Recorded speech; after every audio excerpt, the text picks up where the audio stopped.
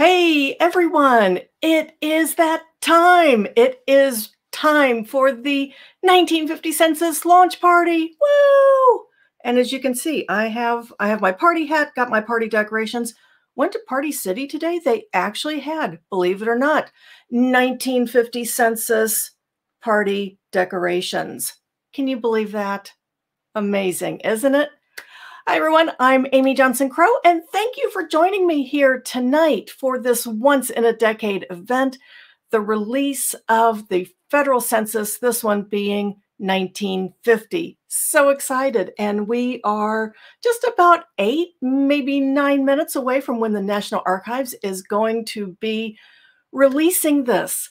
I want to give a shout out to everybody who is watching this live, but if you are watching the replay, please feel free to, skip ahead about 8 minutes so you can see what happens when the National Archives website does go live. Whew. And I see a lot of people who are saying where they are watching from. We have people from, we have Canadians in the house. All right. We have people from Santa Barbara. We have, oh my goodness, we have Cushing, Oklahoma and Wisconsin. Grove, Tucky. I know exactly where you're talking about. Oh my goodness. So yeah. Oh, Myrtle Beach, South Carolina. That sounds awesome. And that says, right, who's ready to crash the National Archives website? Hopefully we can avoid that. I was just chatting with some of my friends on Facebook saying, hey, are we gonna bring down the internet tonight? I kind of hope we don't bring down the whole internet, but yeah, I think there's going to be quite a few of us hitting the National Archives website. So I'm actually going to, if I do this right, there we go. Not too much longer. Hopefully this will work in about 7 or 8 minutes that I will be able to, no, come back.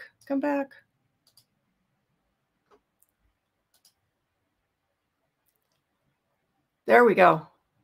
Hopefully what will happen if the National Archives website is working the way they say it will, that what will happen is at midnight or 12:01, it's saying that we should have a link posted here to where we can access the 1950 census. Does everybody have in mind who they're going to look for first? Let me know in the comments. Who are you going to be looking for first? I'm really excited about how they're doing the index, or how they're doing the release of the census. The National Archives, this is the first time that they have done this, that the National Archives is kind of playing around with the, there we go. We'll do it this way for a little bit. The National Archives has actually been working behind the scenes, and they have been using optical character recognition and artificial intelligence to actually create at least a rudimentary index of the 1950 census. That has never been done before. The National Archives has never done that before. It's pretty incredible. What's also going to be happening at the same time at 12 o'clock or 12:01 when they open up the gates, Ancestry is also going to be downloading all of the images. They will have to do some processing on their site, but the images will become available over on Ancestry. Ancestry is actually going to post their images before their index is available. Ancestry and Family Search are going to be combining forces. They are going to work in partnership. Ancestry is going to run their own machine learning and handwriting recognition software against the 1950 census and creating their own index separate from what the National Archives is doing. So after Ancestry has that index put together, they're going to hand it off to Family Search, and that's where you and I can come in and review exactly what is in that index and help to correct it. So this could be one of the most accurately indexed censuses that we've ever seen. And I think it's cool that we're going to have essentially two different indexes. We're going to have what the National Archives has done, but we're also going to have what Ancestry, Family Search, and the Family Search volunteers will have done. And I think anytime that you have a data set that's this big, to have two independent indexes for it, eventually it's going to make it so much easier for us to find our ancestors. And we are just about 4 minutes away. I'm getting this. I should have had like a ball drop or something. I couldn't figure out how to do that. So we went with, party decorations. I see Renee is in El Paso, Texas with Southern Ohio roots. Hey, let's hear it for Southern Ohio roots. Yep. And yeah, you're exactly right, Linda. Jim Erickson of Family Search said that MyHeritage is also joining in. So we're still going to have two different versions of the index. We're going to have the National Archives Index, and then we're going to have the Ancestry, Family Search, MyHeritage Index. So that's going to be cool. That's going to be cool. Oh my goodness. Yeah. Shelly has a question. Oh, it's scrolled so fast. We got so many people commenting. Oh my goodness.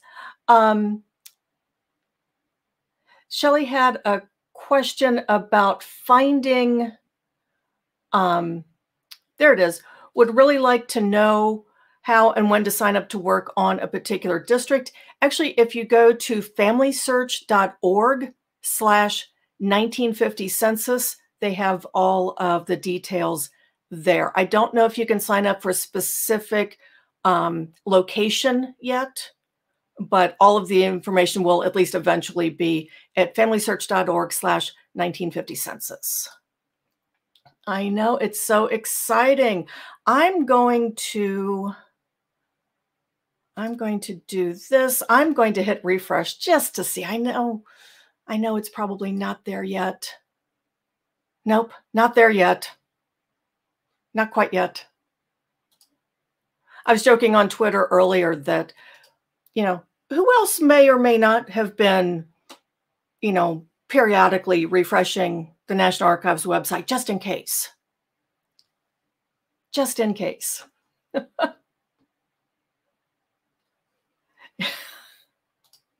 Yeah, Michael John Neal. I know you're hitting refresh every 2 seconds, Amy. Maybe every 4. 2 might be pushing it just a little bit. But I have seen a lot of people wondering, because it actually is past a lot of our bedtimes, at least those of us here in the Eastern time zone, what everybody was going to be. Because it's a party, right? So what everybody is eating and drinking, I will have you know that I'm going with cherry Coke Zero. I would have opened up a bottle of bubbly, but it's past my bedtime. Monica says, midnight in what time zone? Eastern or Central? Eastern. So we are like right there. Oh my goodness. Let's go back and see. I'm not seeing anything yet. Come on, I'm showing midnight. Oh, they're going to keep us waiting.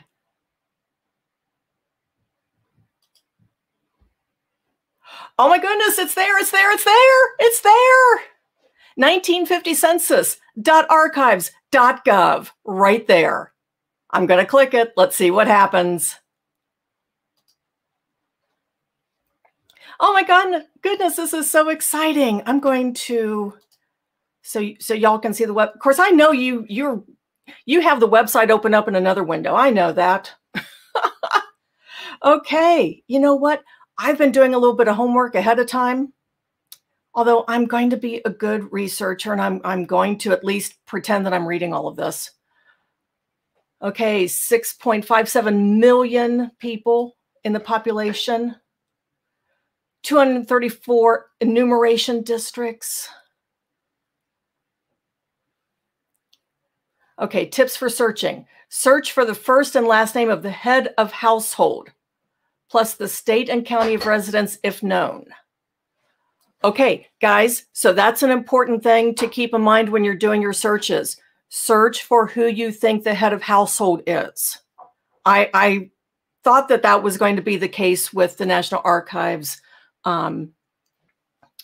index. So search for head of household plus state and county of residence if known. All right, I'm going into search. Oh my gosh, this is so exciting. State, I'm going to, oh, we have drop downs. Okay, that's interesting. I'm going to scroll to Ohio. I'm going to scroll down to Perry, because I want Perry County. Name, first name and or last name. Ralph Ramsey. All right, here we go.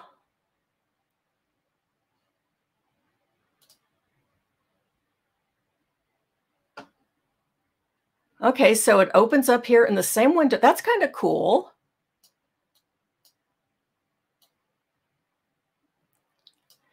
And I'm actually using, my mouse has a scroll wheel, so that's how I'm zooming in and out. I'm actually trying to see.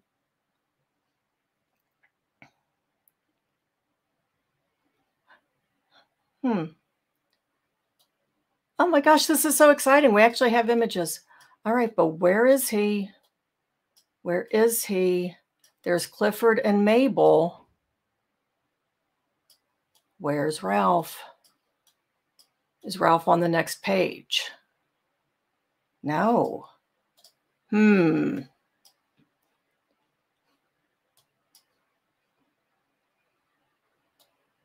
Newsom, Johnson, Chevalier, Givens, Hiles, Ramsey, Clifford, and Mabel. And actually, did it take me to where I thought it should be? No.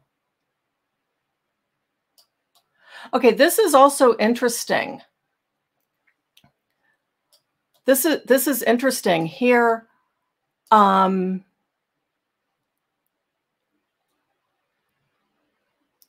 so these are the out of order lists. Interesting. Okay, who has found one? Has anybody found their person yet?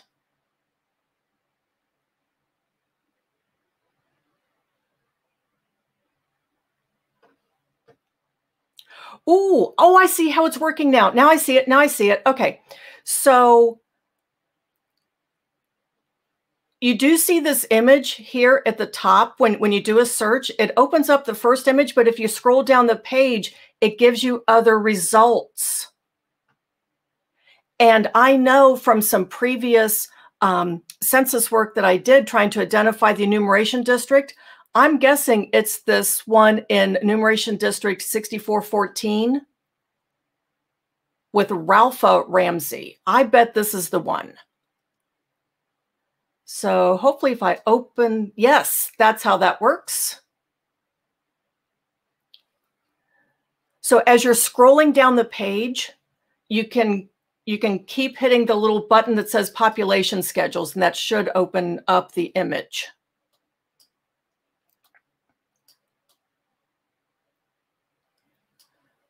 Okay, there's Frank and Luke. Oh, we're getting so close because I know these names. Hamilton, Pattinson, Moorhead, Shelton, Monnet, Smith, Beck, Cooper, Ryder, Robert Hussey, no one home, Frank and Luke. Oh.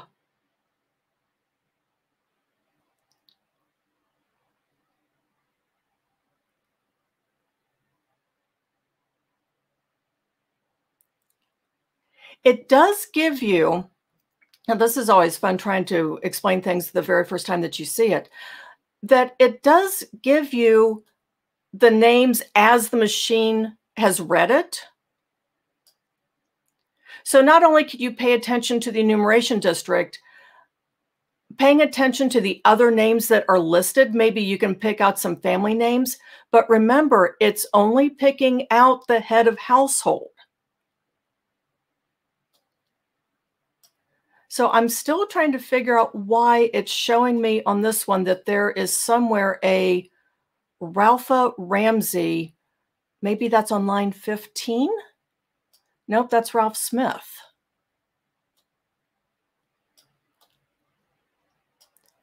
What's interesting is that I know that Frank and Luke are Ralph's brothers, so I know that this is close.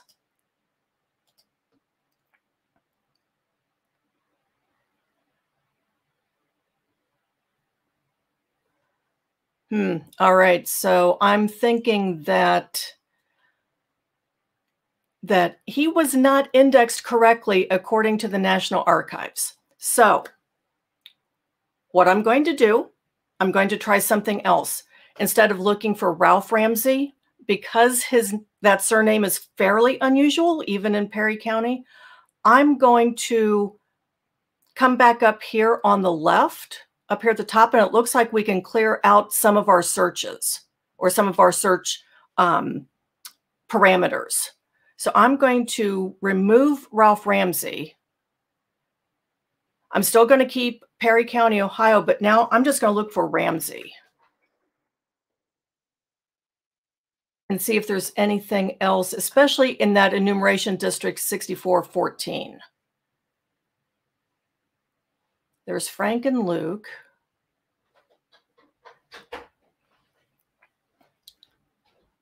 Nope, he's not there either. All right. I'm going to try something.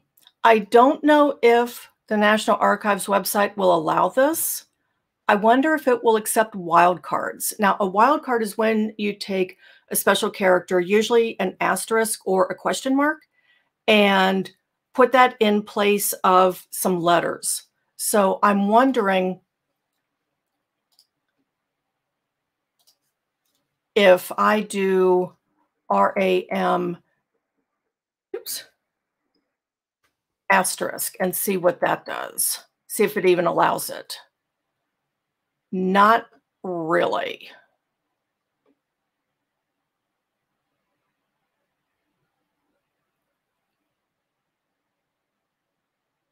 Okay, so wildcards don't seem to really work very well.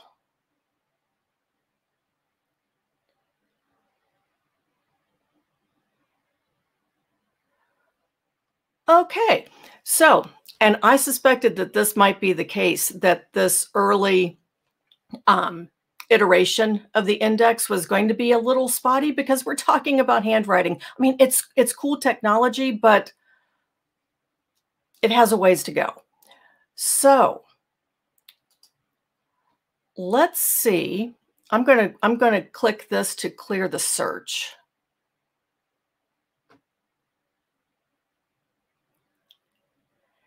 And if it will allow me, it should. If I go back to Ohio, because I know the enumeration district. Ohio, keep scrolling. Why couldn't they lived in Adams County? That's at the top of the list. And I'm going to come down here to the enumeration district, and looks like they wanted as the first number and then a dash and the second number. So 64-14. Okay, we have the descriptions. I'm going to click this button over here. I'm going to click this button over here that says population schedules, and hopefully that will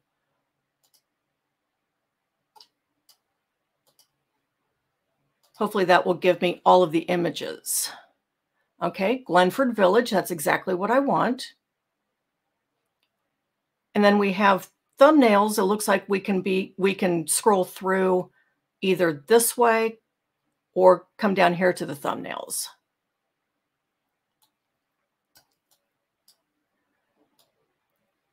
All right, and I'm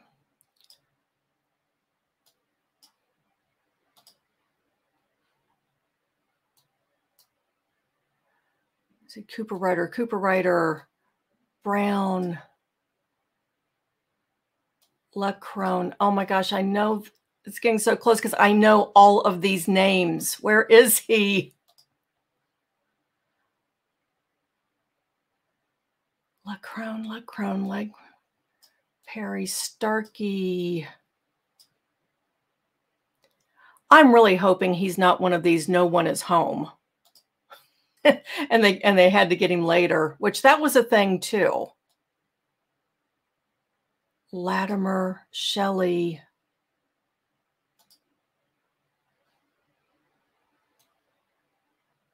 Swinehart, Meckling, Croft, Johnston.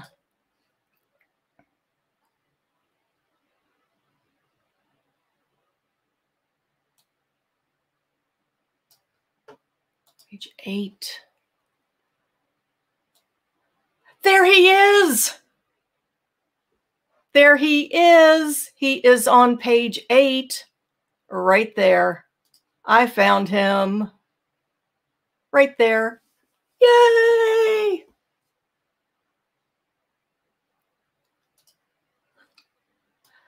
I'm so excited.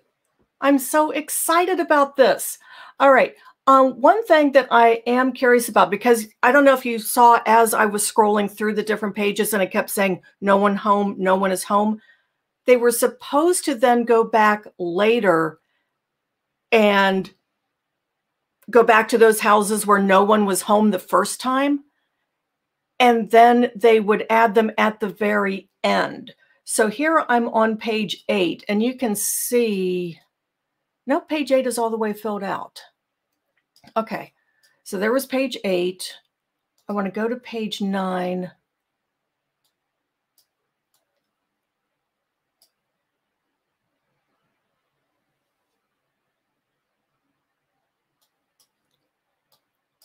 So it's going to be interesting. I'm going to have to play around with this to see where they put the images for the pages where they went back later to get the people who weren't home the first time.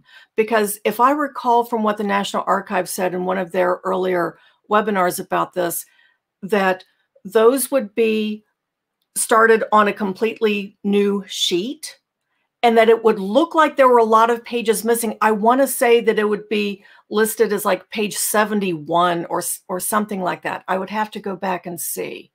But that obviously isn't the case here because it's still saying sheet number 12. So I'm going to take a look back in the comments. I've got a couple of different screens going here. Take a look in the comments and see.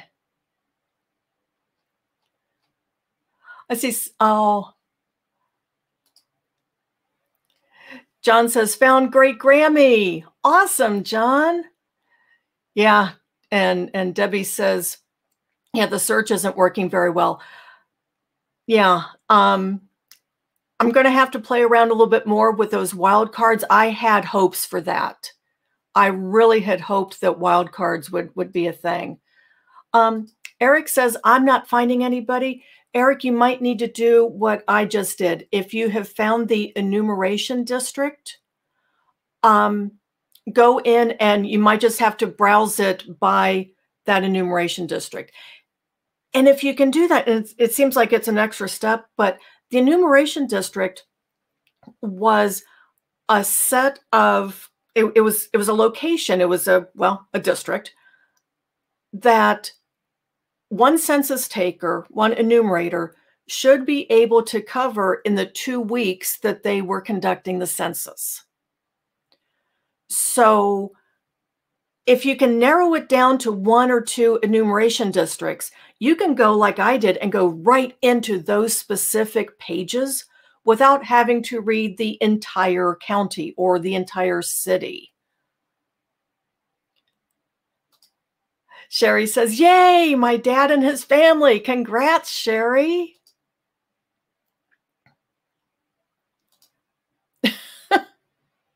Gee, Greg, how hard can it be to find Ferriolo? Well, considering that apparently they didn't they didn't get Ramsey spelled right or indexed right. And I shudder to think what's going to happen when I research the Daubenmeyer family. Tyler just found grandma. Awesome. Oh, we're finding. Oh, Ralph says, found myself. Yay, Ralph. Michael John Neal. Grandma was in the special sample. Okay, that's something else. I don't know if you noticed this, but pay attention there. That was something I didn't look at. Let's see. Grandpa was back on page. If you were wondering, this Ralph Ramsey, that's my grandpa. Oh my gosh, my grandpa's on the sample line. Okay, so y'all understand my excitement. So when you're looking at these census pages, okay, obviously we want to get all the information, but pay attention to this column over here, all right? And what you want to look for are the people here where it says sample line. So Ralph Ramsey, falling on sample line 4, he has more questions down at the bottom of the page. All right, so if I scroll down,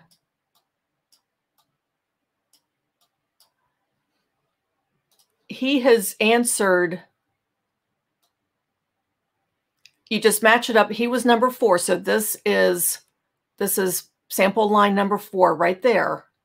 So he is answering this set of questions here.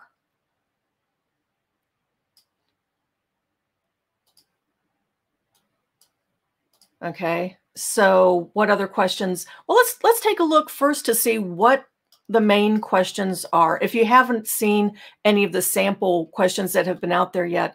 So we have house and apartment number, serial number of dwelling unit. So that's going to be like on previous censuses where we have seen like house number and then family number. So this is the actual house number, should be the street address.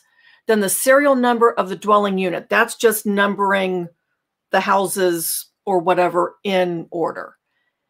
Is this house on a farm or ranch? Yes or no? If no in item 4, is this house on a place of 3 or more acres? Yes or no? Then we have agriculture questionnaire number. My understanding is that the agriculture questionnaire did not survive, unfortunately. Then, of course, we have the name of household. What are the names of all the other persons who live here? And list in this order. Now, this could be important as we're trying to evaluate things later on. So it should be listed in the order of the head of the household, his wife. Don't you love how they just presume that it's the man who's the head of the household? Okay. The head of household, his wife, unmarried sons and daughters in order of age, then married sons and daughters and their families, other relatives, other persons such as lodgers, roomers, maids, or hired hands who live in and their relatives.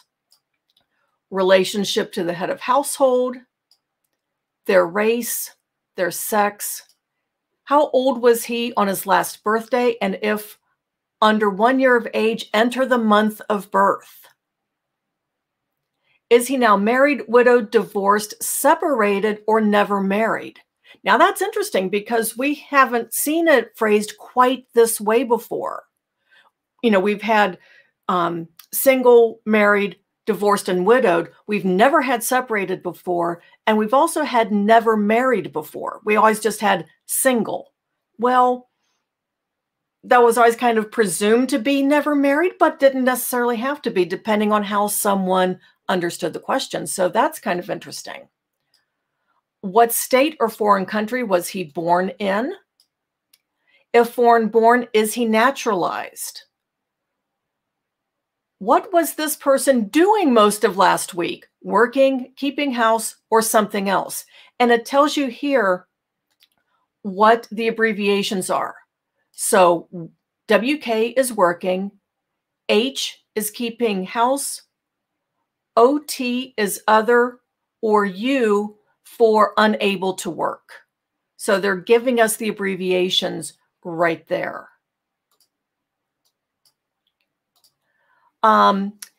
If H or OT, which would be housework or other, did the person do any work at all last week, not counting work around the house? Include work for pay in own business, profession or farm, or unpaid family work. Was this person looking for work? And if no, even though he didn't work last week, does he have a job or business? How many hours did he work last week? See, so we're getting some really cool insight, in terms of, in terms of, what they were really doing. Some really good context here. And now we're getting into the, what kind, more specific, what kind of work were they doing, what industry. And notice that these questions down here, basically from here to here, are being asked of people 14 and older. Okay, which in and of itself tells you something, that they're kind of expecting that there are 14-year-olds who are working. But then we have the sample questions down here. What county and state was he living a year ago? What country were his mother and father born in? What's the highest grade of school? Did he finish this grade? Just all kinds of questions, and I can't wait. Okay, last year, 1949. I'm looking at this question right here. Last year, 1949, how much money did his relatives in this household earn working for wages or salary? And if I'm reading that right, that says 800.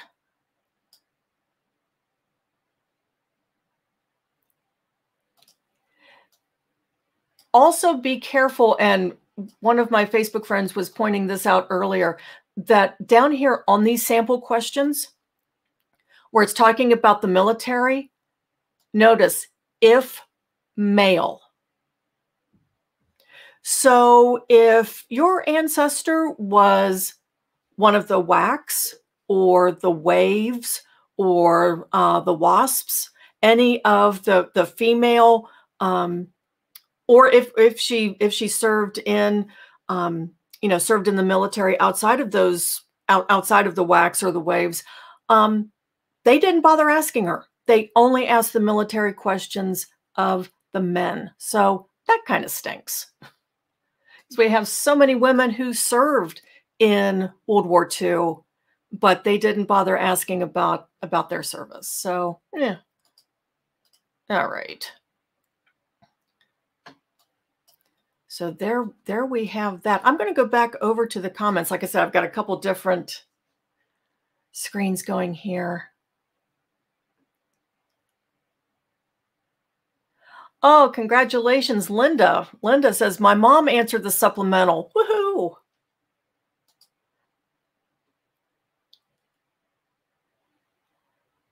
Okay, Patricia says, my mom and dad's house address said no one at home.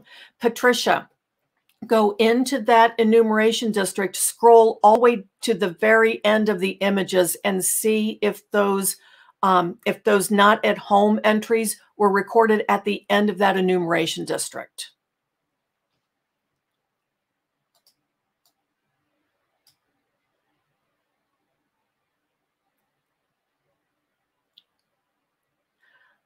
Kathy has a interesting, and I suspect that there are a lot of people in this situation. I don't know the ED number. There are 522 ED numbers for Rochester, New York. I feel your pain. There are about 600 in Columbus, Ohio. What you can do is either on stevemorse.org or over on Ancestry. Ancestry has a wonderful, and this is a free tool that they have, an enumeration district finder. And I really like the one on Ancestry because it overlays with the actual enumeration district map. If you have an idea of where they were living. Now I know, Rochester, good sized town, obviously, if it has 522 enumeration districts, but maybe using a city directory. Another thing you could do is, and it doesn't have to be necessarily the 1950 city directory. Can you get something within a couple years?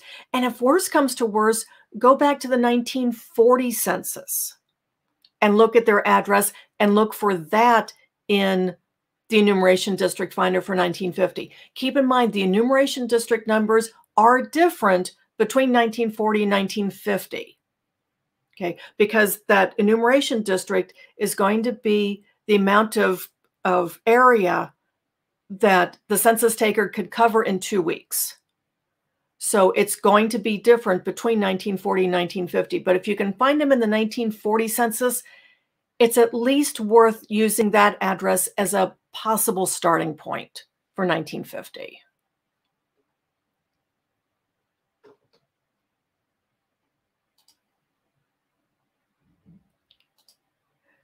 Looks like Vicky's having some good success. Found everyone, and me too. Yay! Auntie Jen! She says, I found my mom and her family. Awesome. Oh my goodness.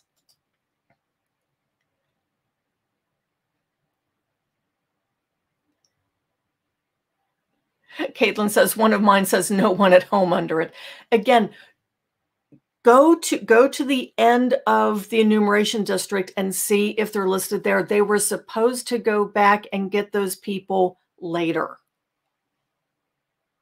But, we're all good. This is all a learning process for all of us right now. Oh, I'm so thrilled for everyone who is making so many discoveries. This is so cool. Diane says, this is a comment from Facebook. Diane says, I see the Ancestry ED finder and it was right on. There I was. Don't you love it when things work like that?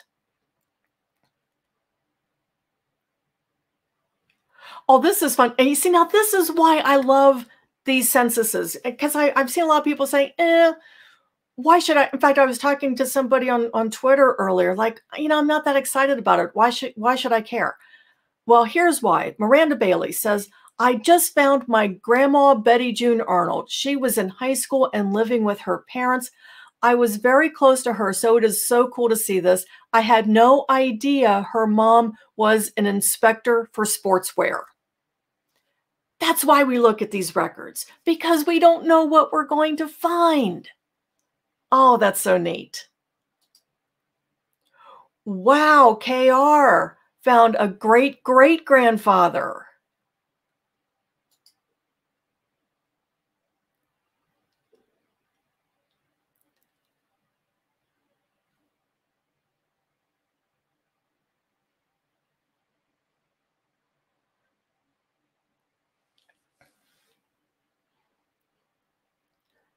Elaine,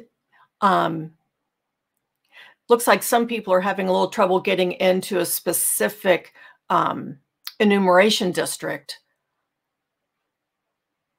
Kind of wish that it would let you, because I noticed when I went into that specific enumeration district that I was interested in, when it got to the end, it was at the end. So I wish that it would let you keep scrolling if you wanted to.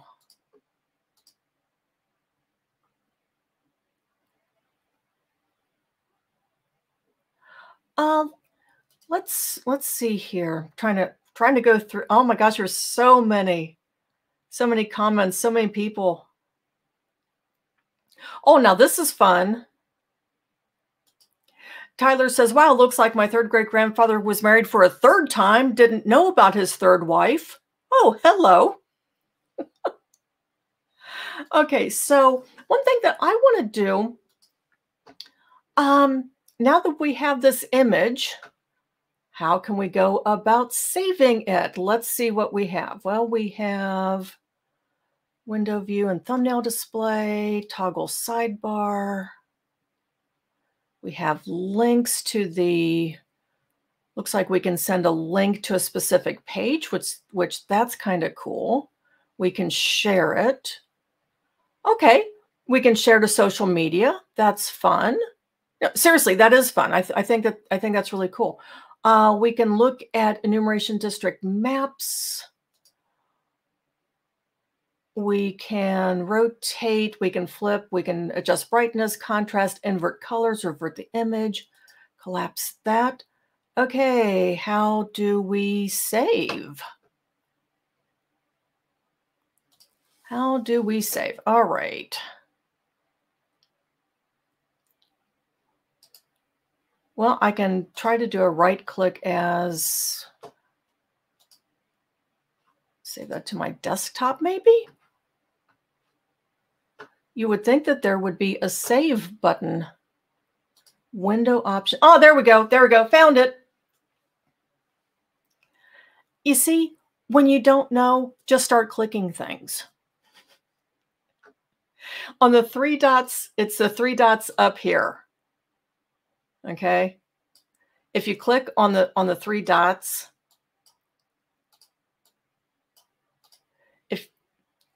seriously, drawing tool, go away. If you click on the three dots, then one of the options then is to download, and you can download. Oh, so you can also choose how big or how small you want the image to be. I'm not sure why you would want to download something that is 67 by 78 pixels. That's going to be like that big. I don't know why you would want to do that, but if you want to, hey, you do you. I would go for one of the bigger options. So if I click that for the whole image, okay, cool. And it saves it as a JPEG. If you're going to be doing a lot of these, in fact, I'm going to go back and redo this. Well, I'll click on the bigger one. What I would suggest doing, because, you know, a bunch of us, we're going to be downloading a lot of these right now. So you might want to set up a special folder on your computer where you're going to be downloading these. But I would go ahead and give it a name now. So maybe last name underscore first name underscore maybe state Perry 6414. You know, that would at least give you an idea when you're going back later and trying to sort through all those images. It's like, okay, this is the surname, the first name, the state, the county, and the enumeration district. And then click save.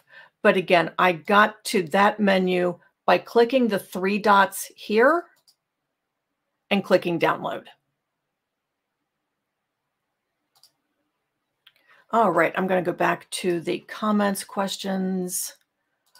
Heidi says, I just found my mom and grandparents. Maria says, which size, Amy? I would pick one of the two larger sizes, because those smaller ones, like I said, a 67 by, what was it, 67 by 84, that's going to be dots per inch. So that would make literally like this thumbnail size. I don't know why you would want that. But if you do, you know, go for it. Hey, somebody found an uncle with a name search. Congratulations.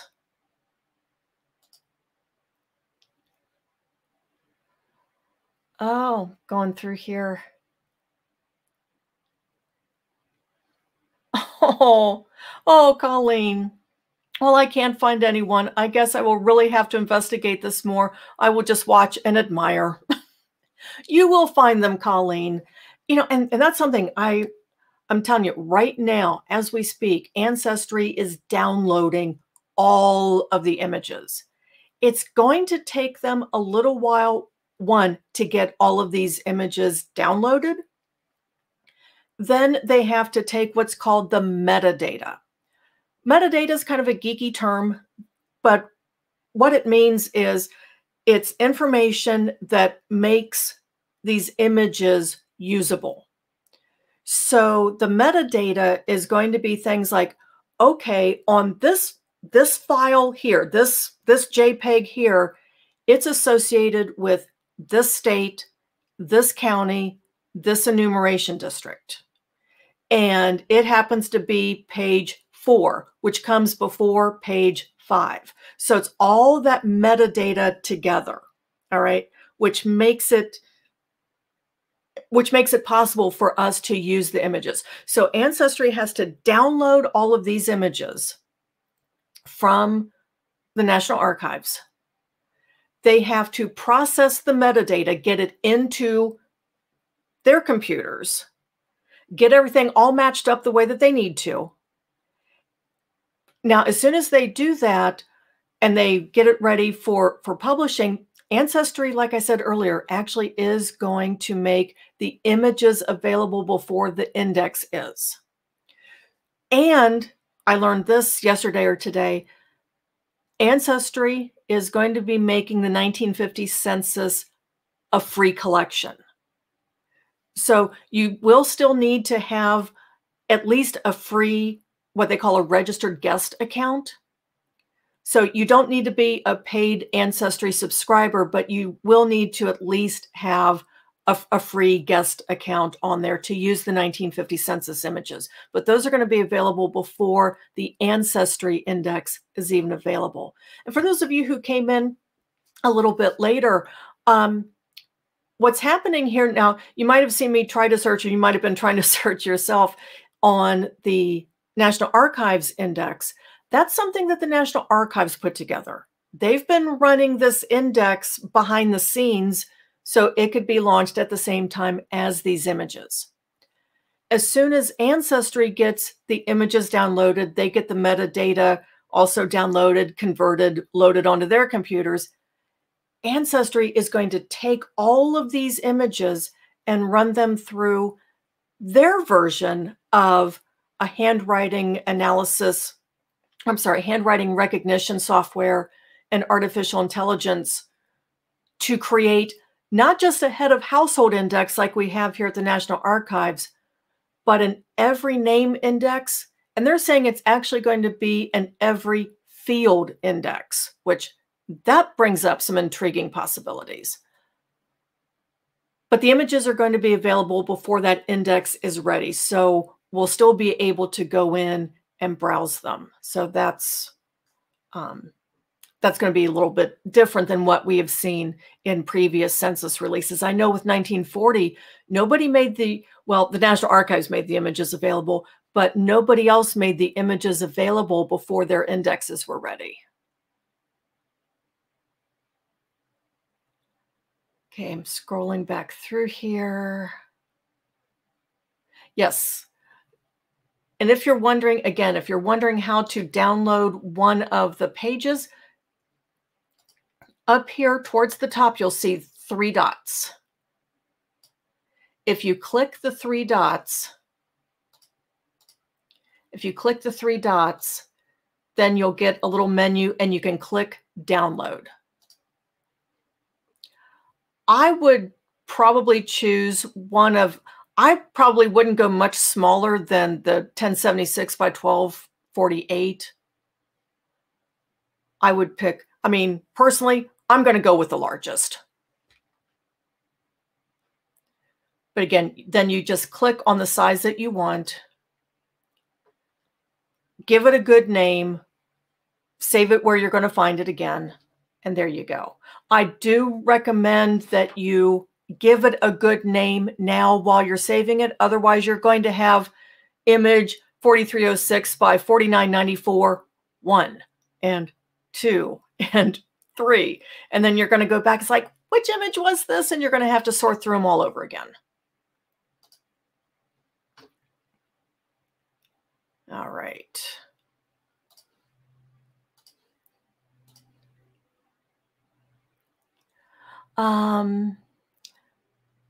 Robin, I don't think I'm going to be able to click that link. I'll take a look at it later.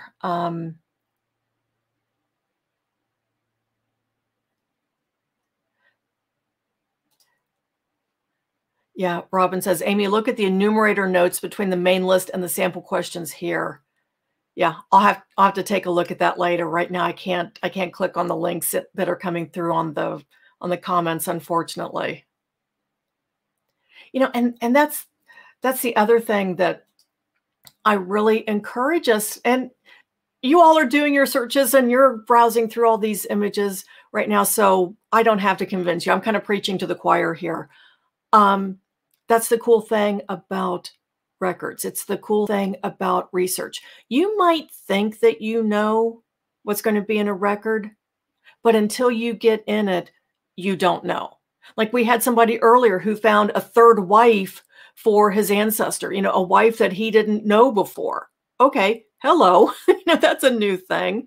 But you never know, you know, what job did they have? Who are the neighbors? You know, it's such a cool opportunity that we have. And also something else that I really recommend all of us to do. If you have any family members who are in the 1950 census, or if you yourself, if you're showing up in the 1950 census, take that census page and show it to that family member. Maybe get a couple pages before, maybe also get a couple pages after. And I can almost guarantee you that, you know, presuming that they weren't like 2 years old at the time, it is going to trigger memories. Oh my gosh, I hadn't thought about Mrs. Wilson next door in ages. Oh, she made the best chocolate chip cookies. Oh yeah, and I remember, you know, Mr. Miller down at the end of the street. You know, he gave all of the kids candy apples for Halloween. It's just, I did that with both of my parents when the 1940 census came out. And my mom, you know, she told me literally every person on her street. Oh, and I remember I learned how to ride my bike in their backyard. And the dad got mad at me because I didn't know how to brake, so I kept running into the apple tree. True story. My mom, that's how, when she was learning how to ride her bike, she would just crash into the neighbor's apple tree and got yelled at. So take this 1950 census as an opportunity. Get those memories, get those stories. Never forget that you are a part of your family history. So if you're in the census, if you have living family members in the census, get those stories. This is such a great memory trigger. I'm telling you, I can't wait to find my mom and show her and get more stories from her. Winslow just made a discovery.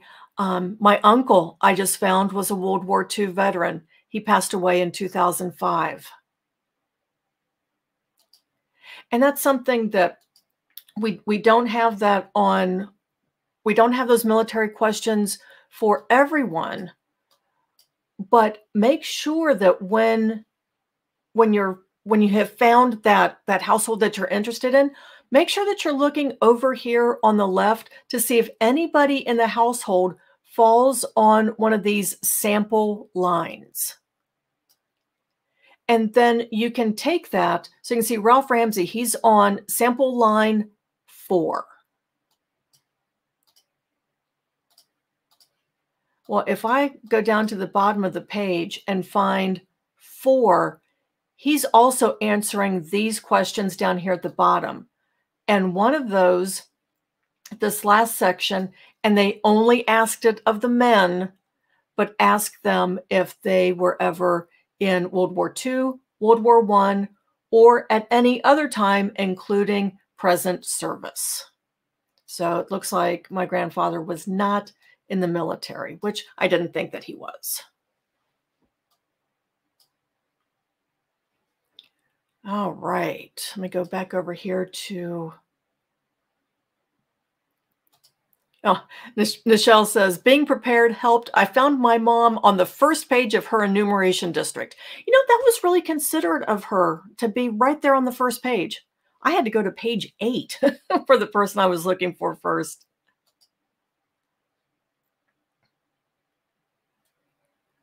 Oh, here's this is fun. Just found my grandmother's aunt living in a hotel. She is listed as divorced, which I had no idea since her husband was a local pastor.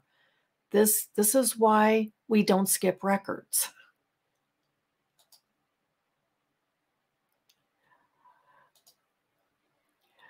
Okay, to show you that I have completely lost any sense of time, Sherry says, I can't wait to show my mom her entry in the census when I see her later today.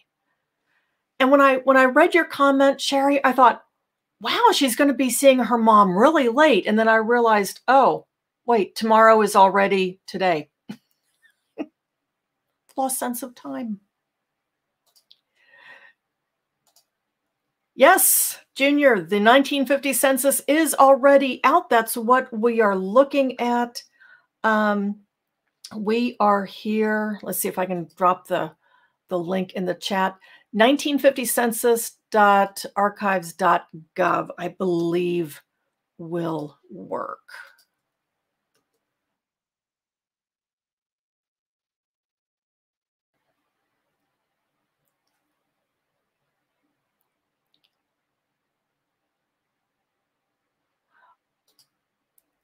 Well, Jen, you had an earlier success. Didn't find my dad and his family where I thought they would be. Back to the drawing board. Okay, Bev, now something you can do. I'm in there. I haven't found myself yet. I think we lived in a township, not in town. Townships are still going to have enumeration districts. So you can still use that enumeration district finder either the free one on Ancestry or the free one on stevemorse.org. You can still find that enumeration district for that township. And sometimes a township will actually be divided into more than one enumeration district, just depending upon how big it is.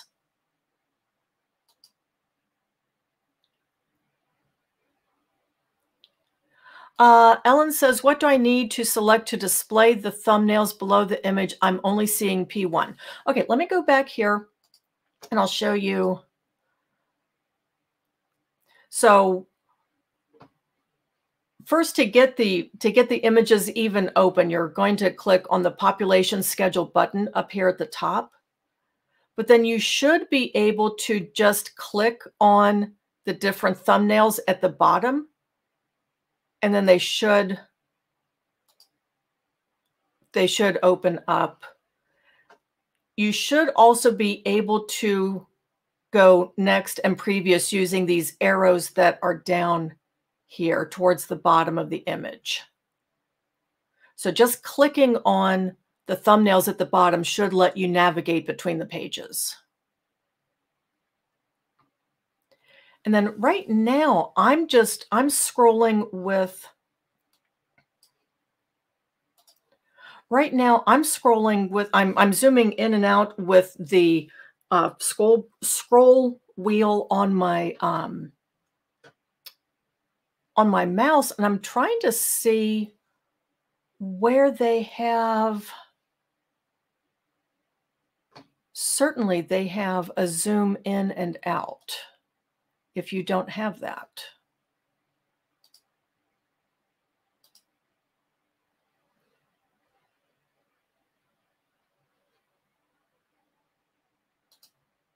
But I'm not seeing that.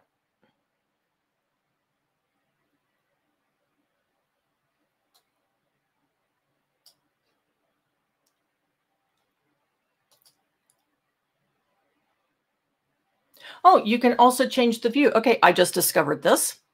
If you click on this little icon here that looks like, oh, I don't know.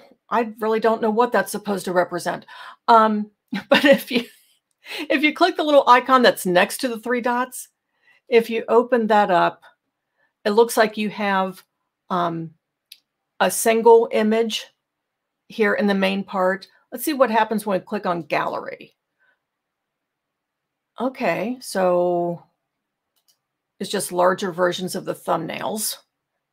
And then you double click to open up an image. Okay. You could turn the thumbnails completely off, or you can have them at the bottom, or move the thumbnails over to the right. And I kind of like them on the bottom.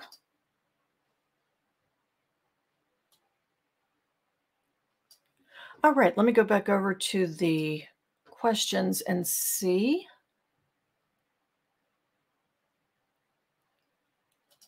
Yeah, Winslow said, it's amazing what you can find in census records. It's not just a list of names. Exactly. There's so much detail in here. And the questions that they're asking in the 1950 census are so cool because it's really getting into employment and occupation and income. And if you're lucky and somebody in the household is down on one of those sample lines, they have even more questions down at the bottom. Yeah, Chris, time and space have no meaning. Yeah, so true. So true.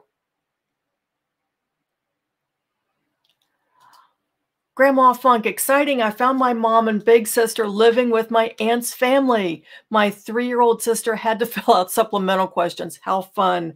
Now to find my dad. Awesome. Elaine says, just found my uncle and his family. They lived right down the street from us. Sheila Joe says, found 2 sets of great-grandparents, but not grandpa and grandma. You'll find them. Keep looking. You'll find them. Let's see. So when in NARA, when I find the enumeration district, when I click on population schedule, ED maps, nothing comes up in this site.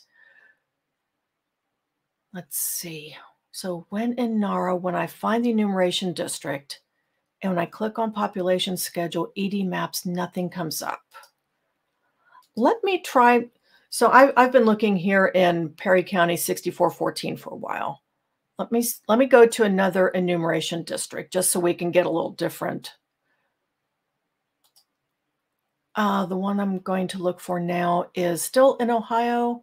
It's Franklin, and I want enumeration district 25, and it looks like they want the dash in there, 25-81. Fun fact, that first part of the number, like in this case, the 25, that represents the county or what they call a county equivalent. So Ohio has 88 counties. Franklin County is the 25th alphabetically.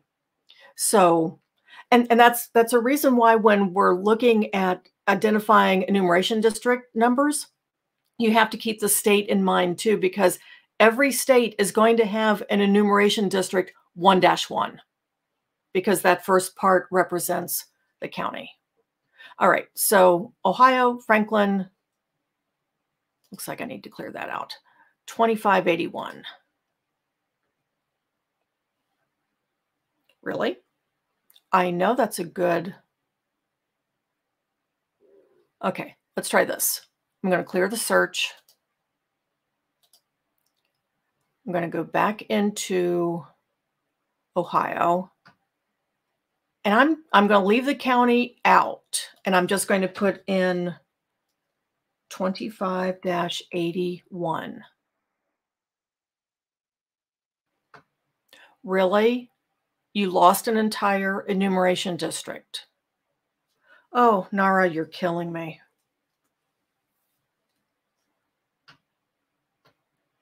Because I have a feeling that 5 dash, let's try 80. Let's try 80 just to see.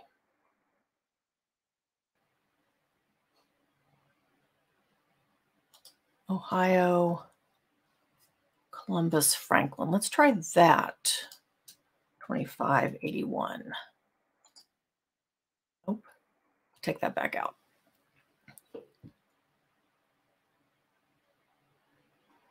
Now, this is interesting.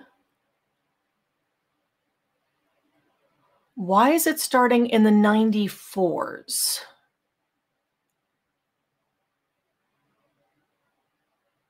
That is very interesting. Oh, I think I know why.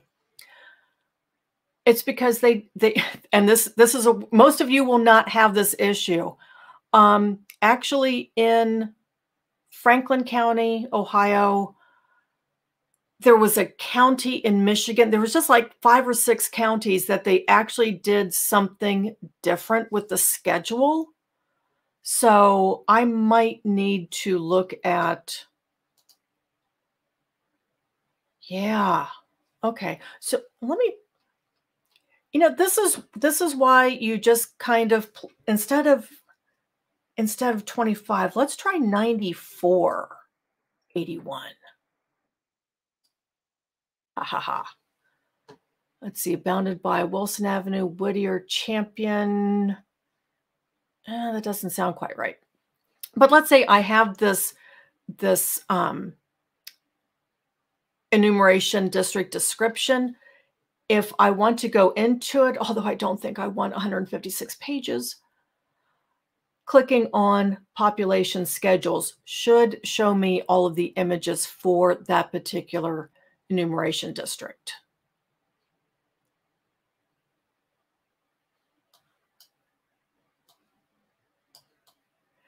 And looking at page 1, we can actually see who it was who was the enumerator. Oh, this is cool. So you should pay attention to that. By the way, if you have any family members who were teachers in 1950, look at the enumeration districts around where they lived, because the Census Bureau recruited teachers very, very heavily to be enumerators. And you know why? Because they supposedly had better handwriting. Even the Census Bureau in 1950 realized that, hey, maybe we should be looking at handwriting ability as one of the skills required for an enumerator. Go figure.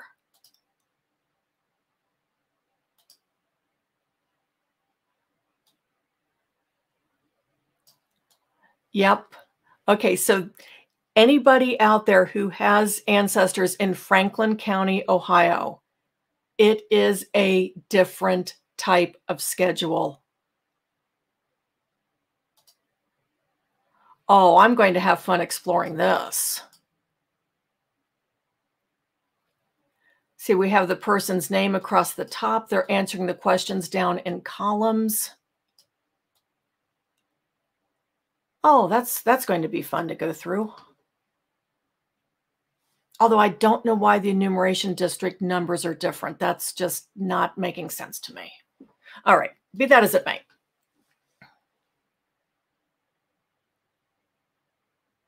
Hey, congratulations, Robin.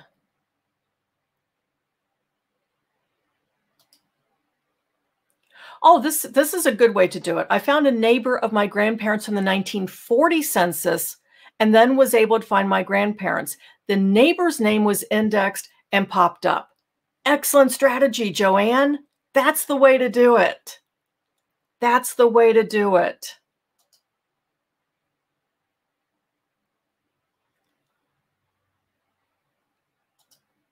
And of course, we always have the issue of who is giving the information, because great-grandfather or whoever answered the questions is listed as born in Quebec, actually born in Ontario.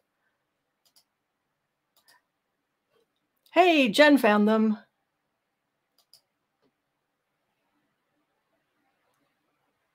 Aw. These records, it's just, there's something about them. There's, especially when you're finding people that you know. There, it's just, yeah, Cheryl says, I'm finding people by browsing townships, not finding them by name. Yeah, it's looking like the National Archives index is not what we had hoped. Not what we had hoped. Um, Amy, will you show us an example where you type in the ED and search so we can see what that looks like? Yeah, I'll try that again. Um, let me go back over here. I'm going to go ahead and clear my search. So now I'm trying to think of, because everybody else I was looking for was going to be in Franklin County, Ohio.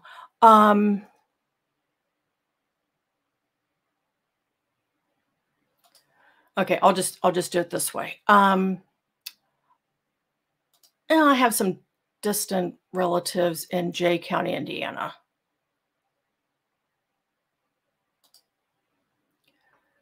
So Jay County looks like their enumeration districts start. So I chose Indiana from the drop down and then chose Jay as the county. Then I'm going to, if I wanted to search the entire county, I could just go ahead and search here. I'm sure that there's a Smith family living somewhere in Jay County.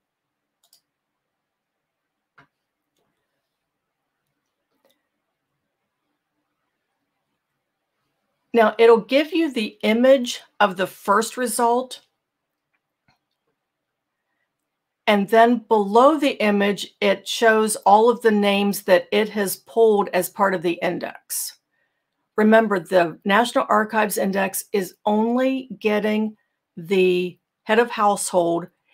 And I heard that they were also supposed to be getting other household members who have a different surname. So basically,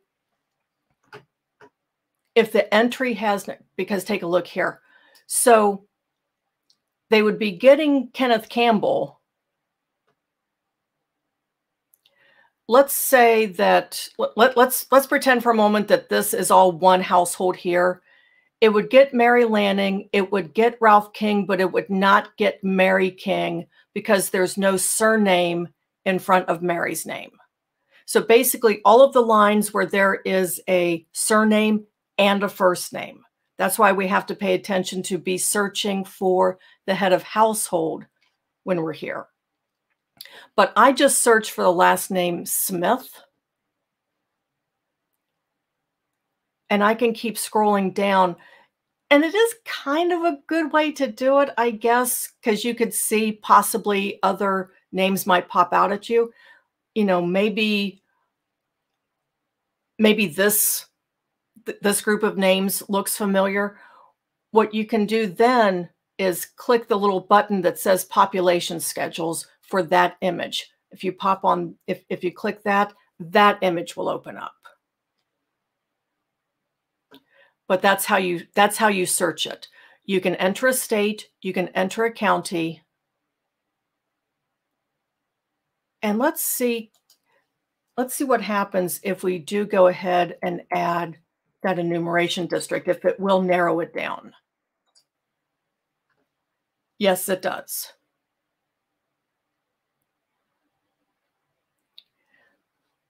But again, it's going to open up the image on the first result that you have, but you can scroll down the page and open up the other ones, the other images by clicking on population schedule by that group of names.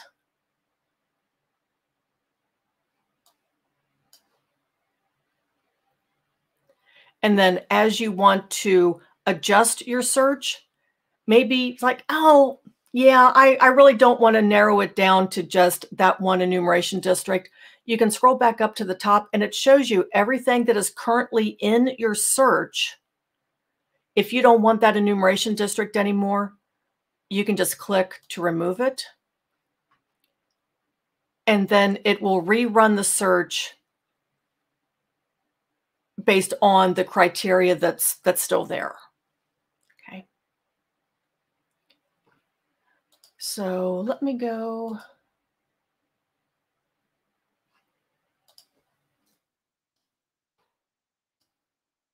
Oh my goodness, it's 1 in the morning. Question quick here from Robin. My mother's parents lived in a rural area. The only address info I have for them is a P.O. box. Would a city directory have their rural address? It might. Um, I know when we say city directory, we tend to think, just cities, but small towns also sometimes had directories. Think about a county seat. Not unusual at all for the city directory of that county seat to also include the rest of the county. It might be in a different section of that directory, but yeah, it is not unheard of for a city/county/farm directory to include those other locations. If you're really having trouble locate them, if they were a family that didn't tend to move around a lot, I would start with the location where they were living in 1940 and try to identify that enumeration district.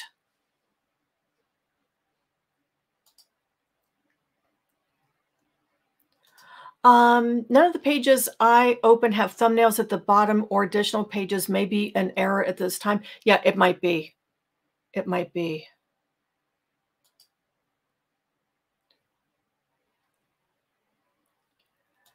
Deanne asks, why did our latest census ask so little? Great question. I wish I had an answer. Basically, it boils down to just the decisions that the people in charge of putting together the census, weighing all of the information that we would love to have versus the more questions you ask, the less likely people are to answer them. So scaling down the questions in order to get more responses.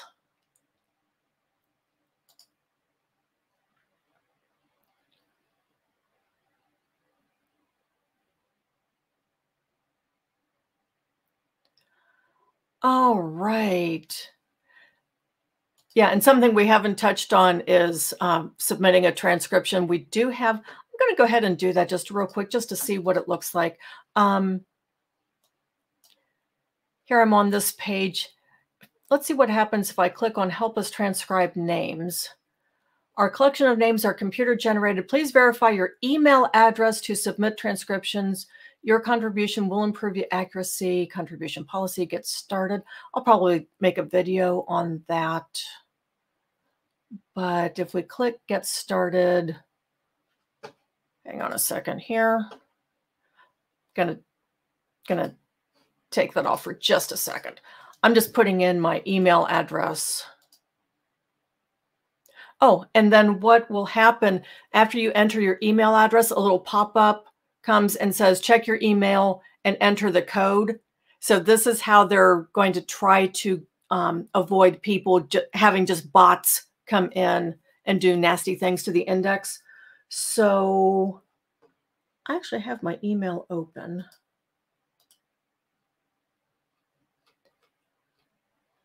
I do not have the code, so I don't know how long that's taking, but that's what will happen.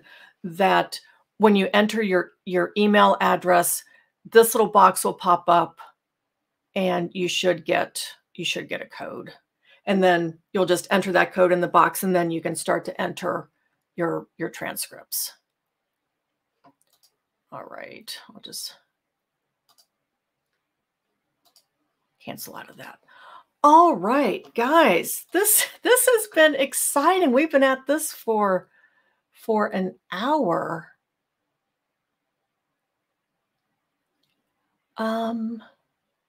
Just scrolling through, see if there's any. Yeah, Bev, it looks like Franklin County, the way that they had those other schedules, it might have done something to the enumeration district numbers. So that'll be. Has anyone figured out how to get to the next page after a search result? Like if you have multiple pages, you should just be able to keep scrolling down. And then at the very bottom of the page, one thing I noticed, I'll scroll back here to the top, just be careful if your mouse is over the image itself, it's going to act like a zoom. So just make sure that your mouse is someplace other than right over that image. And then scroll down to the bottom of the page. If you have multiple pages of results, you can click here at the very bottom and it'll take you to the next set of results then.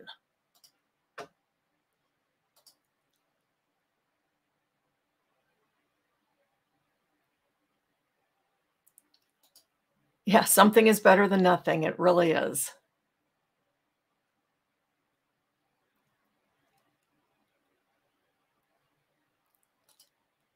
Maybe I had good luck looking them up by name because their names are super unique. That doesn't hurt. But really, in this case, what's really going to help us is how accurate that handwriting recognition was. So let's hope that all of our ancestors, all of our relatives were living in places where the enumerator had wonderfully clear handwriting. Yep. Yeah, and Jim gives a good point. You can search by first name only. So maybe if you've been searching like I was earlier for Ralph Ramsey, I had just thought, well, now I'll look for Ramsey's. I'm going to go back later and try what happens if I search for Ralph, because I want to see how he actually is indexed. Because I didn't find him by search. I found him by browsing because I knew where he lived. Oh, Rhonda just found her dad. That's so neat. All right. Where do we search for military? So I'm going to come back over here and clear this search. So here in the state, let's see, did they put all of of course, we have Midway Island, Panama Canal Zone.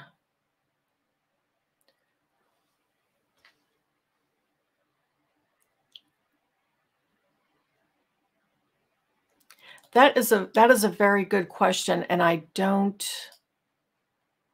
Okay, we have the Indian reservation schedules separately.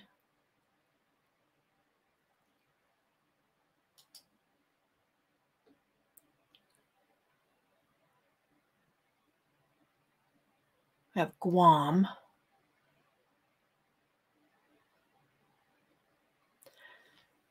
Yeah, I remember reading something about how they were enumerating those in the military overseas, and I don't remember what it was. Of course, it's 1:15 in the morning, and I'm not remembering anything right now. We will find an answer, Roberta. We will. It'll be out there. Chris found Dad. Wendy says, I saw a lot of knotted homes. Did they not go back and capture them later? Yes, they did. They actually did go back and capture them later. They were supposed to, based on a webinar that the National Archives did a couple weeks ago, all of those people were supposed, all of those households should be enumerated towards the end of that enumeration district. They started basically a new page where they would basically play catch up with all of those not at home people.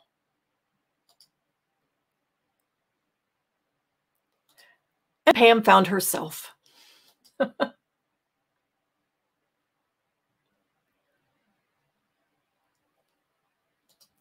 I think the previous question was asking to go to the very next census page to see the rest of the family or the neighbors. Oh, okay. Well, let me go back. Well, let's see what this little. Oh, well, that's kind of fun. It'll let you redo. If you click into recent search, it'll show you what you had recently searched, which that's kind of handy.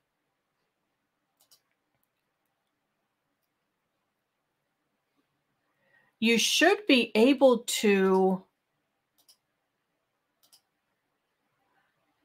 click that way. Now, that was just browsing. Let's see what happens if I do a search with a name.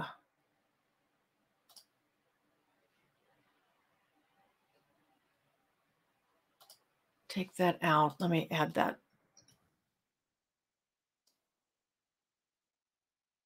Oh no, got my first error. All right, so I have a search here with a name.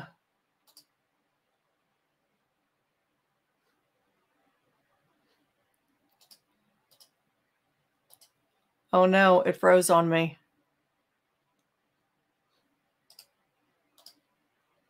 Have we killed the internet? Okay, there we go. Okay, no, it's, ooh. Oh, that's, oh, that kind of stinks. Oh, did I say that out loud? Yeah, I did. If you do a search with a name, it's like, look here, we have the Nye family, Harry and looks like Carrie, Edward, John, and Harry. It looks like Harry's 12 years old. What about the younger members of the family? It looks like it won't let you go if you've included the name. Ah,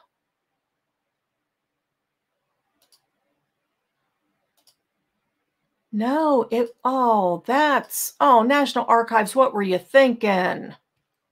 All right, here's a workaround. You now know where this is. You now know that this is Ohio Perry County enumeration 64-3. And it looks like it's on sheet number 11. What you could do is refine your search. And this, oh, National Archives, I'm disappointed in you.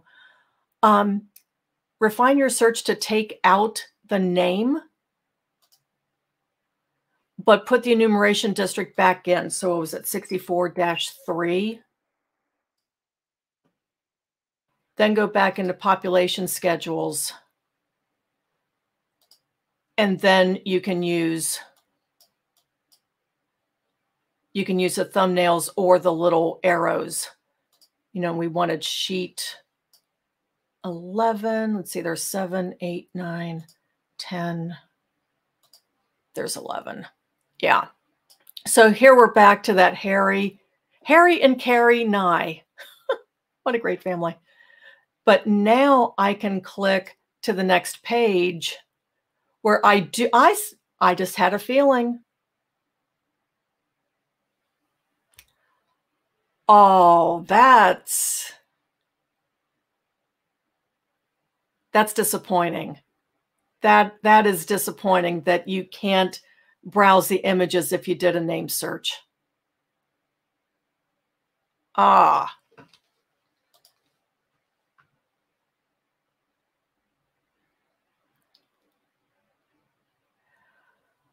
Oh, well, I'm glad we figured that out. Linda looked it up. Thank you, Linda. Enumerators instructed not to enumerate Americans, including soldiers, sailors, Marines, and airmen who worked for the U.S. government while living abroad. They only enumerated those living in their enumeration district. Thank you, Linda. I knew that there was something different about how the military was enumerated in 1950. Thank you for looking that up and sharing that with us. Thank you. Yeah, Chris, I don't think they're related to the science guy, although they might be. You never know. All right, everyone, we've been at this for about an hour, and well, I came on a little early. So we've been at this about an hour and a half. Yes, and yeah, I will make sure we get this, that military and civilian personnel living at Canton, Johnston, Midway, and Wake Islands were enumerated and will be included in the 1950 U.S. Census release records. So if they were living in one of those specific areas, you should still find them. And we did see those in that drop down.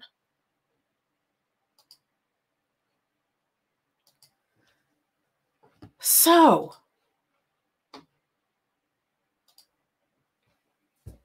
whew, hey, my hat stayed on. All right. Wow. It looks like kind of a mixed bag in terms of finding people. It looks like the index is not as robust as we might have hoped, as we suspected, that it is just the people who have a surname and a first name on the same line. So that's going to be usually just the head of household. I'm also pretty disappointed that if you search by name, you cannot scroll a page before or a page after. You have to do that workaround to get to the images. That really, It'll be interesting to see how Ancestry and the other genealogy websites handle that. I suspect they'll handle it a little bit differently because they're more accustomed to doing this. All right, everyone. Thank you. This has been fun. This really has been. And like I said, my drink of choice this evening was a cherry Coke Zero because I knew if I opened up the bubbly, I would not have made it until midnight. So everyone, I would say go make some great discoveries, but it's 20 after 1 Eastern. So maybe go get some sleep and make some discoveries later in the morning after you've had a good strong cup of coffee. Everyone, seriously, this has been fun. I hope you enjoyed it. I hope that you're making some great discoveries. Have fun with these records. Show them to your family members. This could be a great way to get some other family members excited about family history because this can really, it makes it feel alive. It really does make it feel alive. That's it from me. I'm signing off. Everyone, take care, stay safe, stay healthy, and make some great discoveries in your family history. We'll catch you next time. Bye-bye, everyone.